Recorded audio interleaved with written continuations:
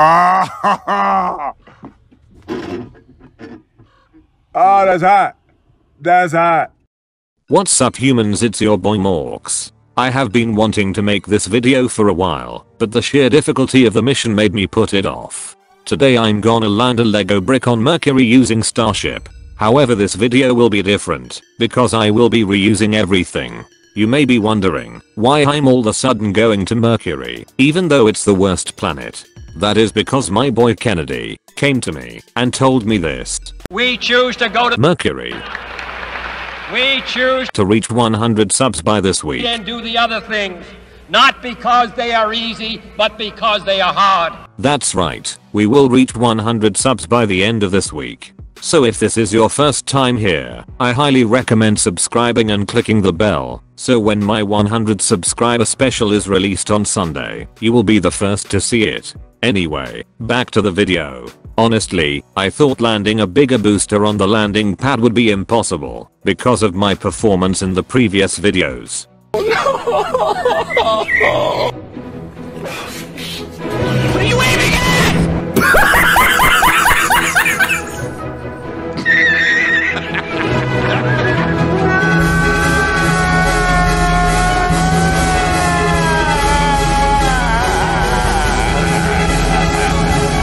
You can see, I don't have a good reputation for landing on target.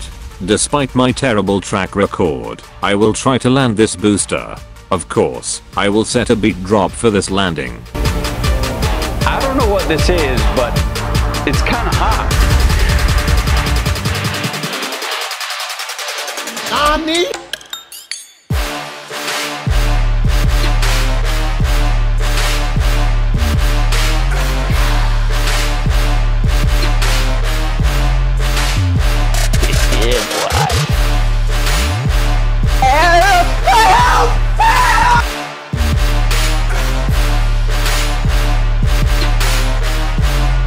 After I separated Starship from Super Heavy, like opening a jar, I decided to land on the moon to get a refill on juice.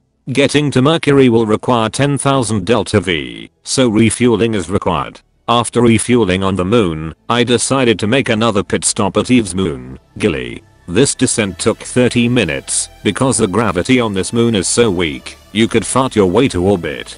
Finally, after dying 8 times, I touched down on Gilly.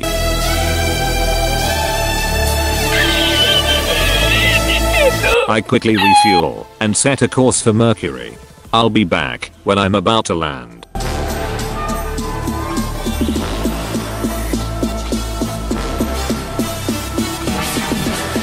This is not okay. This needs to stop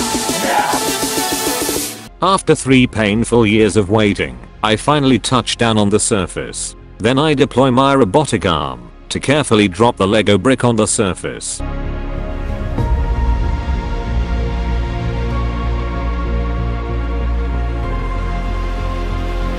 Once the Lego brick is deployed, I drink the planet in order to fill my juice tanks, and then I say goodbye to this dumb planet and take off. Since it is easier to leave Mercury than it is to get there, I won't need to refuel, and I can go directly to Kerbin.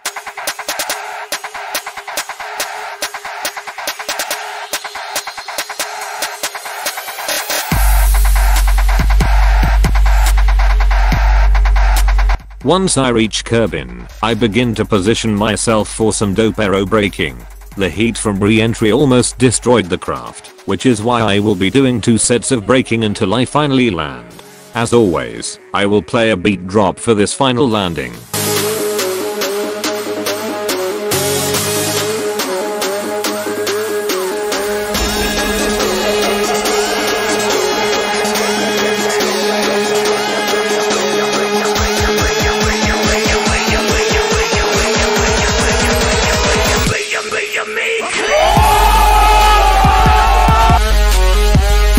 Don't forget to subscribe, because I can't reach 100 subscribers by Sunday on my own. Morcs out.